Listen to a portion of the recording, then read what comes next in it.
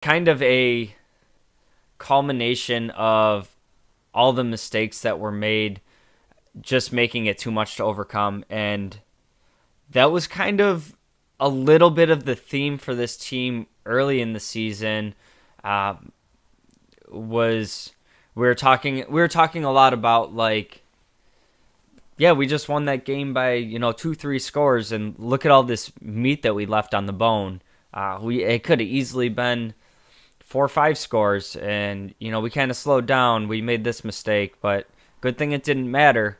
And now we're seeing over the last couple weeks, all those things add up, and it's no longer ending up with the game of, yeah, we had those 2 bad turnovers, but it didn't really matter.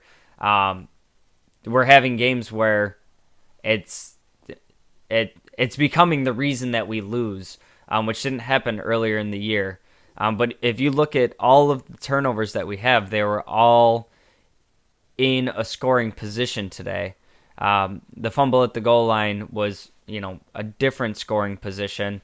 The interception at the end of the game, we're in field goal range to at least have a tie, still in striking distance to possibly win the game. We had the first half interception.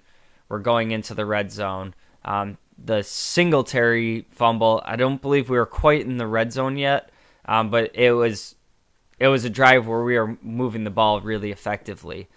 So despite Minnesota coming out and putting up 33 points, obviously there's some things that you would like to see be a little bit better on the defensive side of the ball.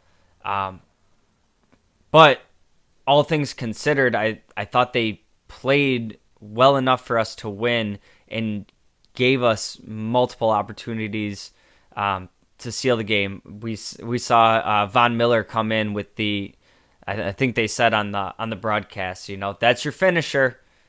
That's what he does. That sack that Von Miller had at the end of the game, that should have been just about it. Should have had a bow on it. Obviously, it doesn't work out that way. But, I mean, when you consider all of the injuries that we mentioned, at the top of these players that have been there on this defense, it's not just, quick one-game injuries. These are significant players for this team that we've lost for significant time. And to go up against receivers like Justin Jefferson, Thielen, Hawkinson, tight end, I'm impressed with where our defense is at, considering the losses that we've taken.